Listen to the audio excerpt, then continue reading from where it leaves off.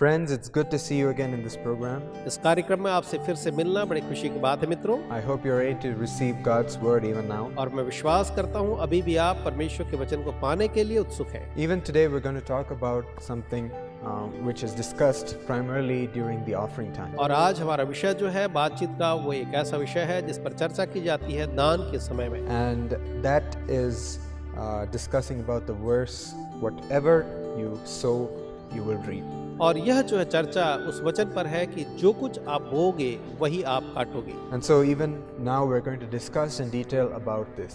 और इस समय हम उसके बारे में थोड़ा सा विस्तार से देखेंगे। We can see about this verse in Galatians 6 verse 7. हम इस वचन के बारे में गलाती 6 वचन 7 में देखते हैं। The Bible says, whatever you sow, you will reap. जहाँ बाइबल कहती है कि जैसा तुम बोओगे वैसा काटोगे।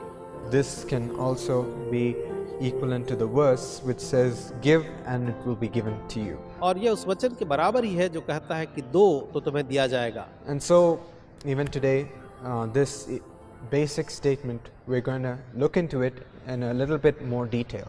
तो इस मूलभूत कथन पर हम और थोड़ा सा विस्तार से आगे देखेंगे। And God started delivering whatever is explained in this verse. इस वचन में जो कहा गया है उसको परमेश्वर ने देना शुरू किया। He set an example even during the creation of this world. यहाँ तक कि उसने इस संसार के रचने के समय में ही एक उदाहरण रखा। And we see in display in God's creation. और हम उसकी झलक को परमेश्वर की इस रचना या सृष्टि में देखते हैं। Today we see it blooming and today we see nature all around us just so beautifully grown, and whatever God sowed that day, today we are seeing the reaping. आज हम देख रहे हैं कि हमारे चारों ओर उस दिन परमेश्वर ने जो कुछ भी बोया था उसको खूबसूरती के साथ वो हमारे सामने है। And God also tells us that this sowing and reaping never finishes. It always continues. और परमेश्वर ये भी बताता है कि ये बोना और काटना जो है सतत बना रहता है, कभी भी खत्म नहीं होता। There is no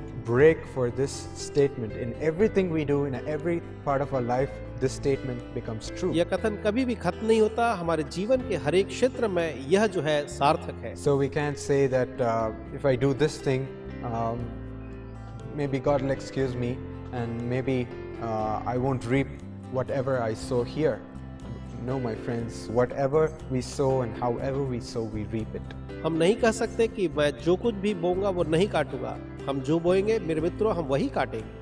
Even Genesis 8:22 says, seeding and the harvesting, it never ceases even until the end of this world. यहाँ तक कि उत्पत्ति 8:22 भी कहता है कि जब तक यह पृथ्वी रहेगी तब तक जो है बोना और काटना लगा रहेगा। Whatever a man sows, he reaps it all in the same measure. जो कुछ भी मनुष्य जिस माप से बोता है वैसा ही काटता है। And this is exactly what God told Adam when he sent him out of the Garden of Eden. और जब परमेश्वर ने आदम को अदन से बाहर भेजा तो उसने उससे बिल्कुल यही कहा। He said, Adam, you will reap what you toiled for. और उसने कहा कि आदम जो कुछ भी तू काटेगा उसके लिए तुझे मेहनत करनी होगी। And that is why even today, whatever we do in our life, we get back in the same measure. और इसलिए आज हम जिन चीजों के लिए अपने जीवन में मेहनत करते हैं उसी के परिमाण के साथ हमें प्रतिफल मिलता है।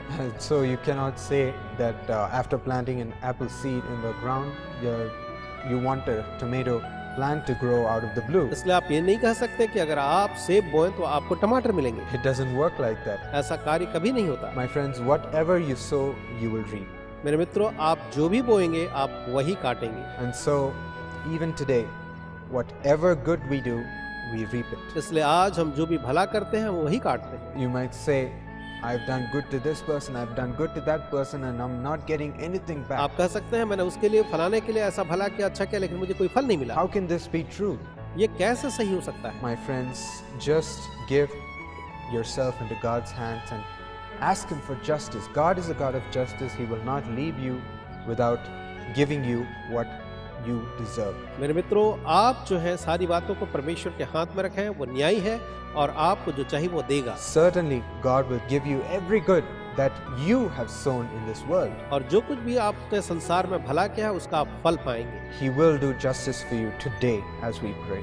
आज जब हम प्रार्थना करेंगे, आज ही परमेश्वर आपकी उस भलाई के लिए न्याय करेगा। In the same way, if you do evil to others, if you make them to sin, or if you fool someone, then all these things, all that you sow to others will come back to you. वैसे अगर आप कोई बुरा करें, किसी के जीवन में पाप लाएं या इस तरह की अन्य बातें, तो वो आप सब अपने जीवन में पाएंगे। We have to be very careful, my friends. इसलिए मेरे मित्रों, हमें अपने जीवन में बहुत ही सावधान रहना है। If you sow good, good will come to you. अगर आप अच्छा बोएंगे तो अच्छा If you पाएंगे, sow evil, evil will come to you. अगर आप बुरा बोएंगे तो बुरा पाएंगे, There is no excuse for anyone. और किसी के लिए इसमें कोई भेदभाव नहीं। And so that is what God is teaching us today.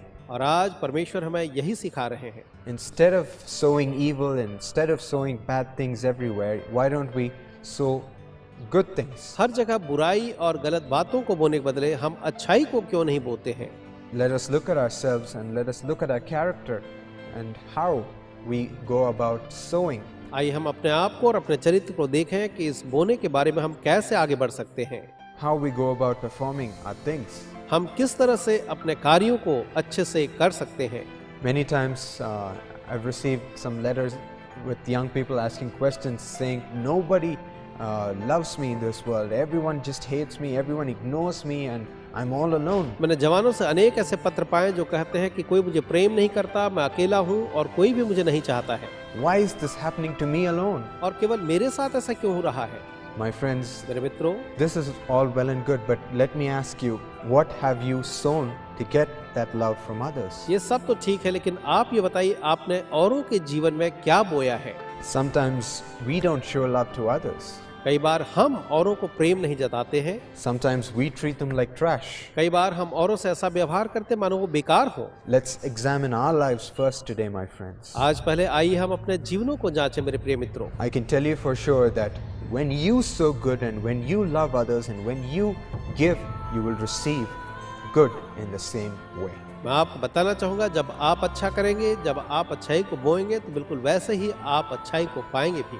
And I can guarantee that with this verse which says, a man reaps whatever he sows. और इस वचन से जो ये कहता है कि मनुष्य जो बोता है वो काटता है, मैं इसकी गारंटी दे सकता हूँ। So this is a simple kind of an statement which God wanted me to put in your hearts today. और आज ये सामान्य सा वचन जो परमेश्वर चाहते थे कि मैं आपके हृदय में डालूं, मैंने All of बताया। you who are watching this program, if any of you are in this situation, if you say, oh, I've done evil to others, will God forgive me? Will God change my fate? Will God change what is going to happen to me? तो अगर कोई है जो ये कह रहा है कि अरे मैंने तो औरों के जीवन में बुराई की है, तो क्या ऐसा हो सकता है कि परमेश्वर जो है मेरी नियति को, मेरे भाग्य को बदल दे? इसके बारे में हम देखेंगे।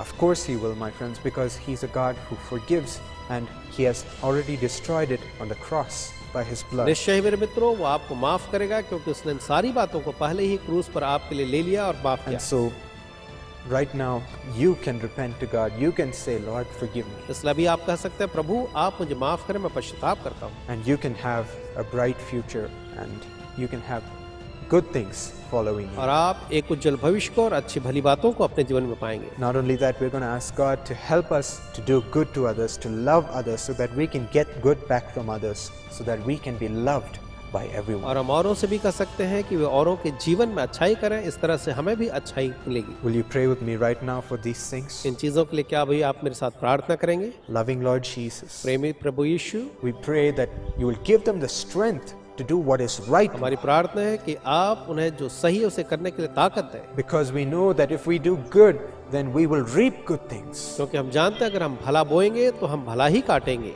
Lord, it's easy saying it, but doing it is very hard for us, Lord. प्रभु जी, इसे कहना तो बड़ा आसान है लेकिन करना हमारे लिए बड़ा कठिन है। We need your strength today, Father. आज हमें आपकी ताकत चाहिए प्रभु जी। Please strengthen us, Lord. आप हमें ताकत दें प्रभु, Show us the right thing to do. और जो सही है उसे करने के लिए आप हमें दिखाएं। And Lord, I pray for everyone who has committed evil against another person, Lord. मैं प्रार्थना करता हूँ हर एक उन लोगों के लिए जिनने दूसरों के साथ बुराइयां की हैं प्रभु, Deliver them out of their sin right now, Father. उन्हें इसी समय उनके पापों से आप छुटकारा दे पिता। I place your blood upon their foreheads right now and I claim them for you. उनके माथों में इसी समय मैं आपके लहू को रखता और उन्हें आपके लिए दावा करता हूँ। Cleanse them with your blood, Lord Jesus, that you spilt on the cross for them. क्रूस पर अपने बहाए हुए उस लहू के द्वारा से प्रभु जी आप उन्हें शुद्ध करें। Make them pure and holy right now. इसी समय आप उन्हें शुद्ध और पवित्र बना दें And wash all their sins and evil away. और उनके हर एक पाप और बुराई को धो करके दूर करें। Give them a clean slate and a clean start, Lord. प्रभु जी आप उन्हें एक नई शुरुआत और एक साफ सुथरी स्लेट Right दें। now, I give these children into your hands so that they will have a future in which they will reap good things and reap great rewards, Lord. मैं आपके संतानों को आपके हाथ में रखता हूँ ताकि अपने भविष्य में प्रभु जी वो महान और अच्छी बातों को पाने पाएं। We receive your miracles and we receive your blessings and we give you praise and honor, Lord. हम आपके चमत्कारों और आशीषों को स्वीकार करते हैं और हम आपको सारा गौरव महिमा देते हैं प्रभु। We thank you in Jesus' name we Yeshu pray. के नाम में हम धन्यवाद के साथ प्रार्थना Amen. मांगते हैं, आमीन।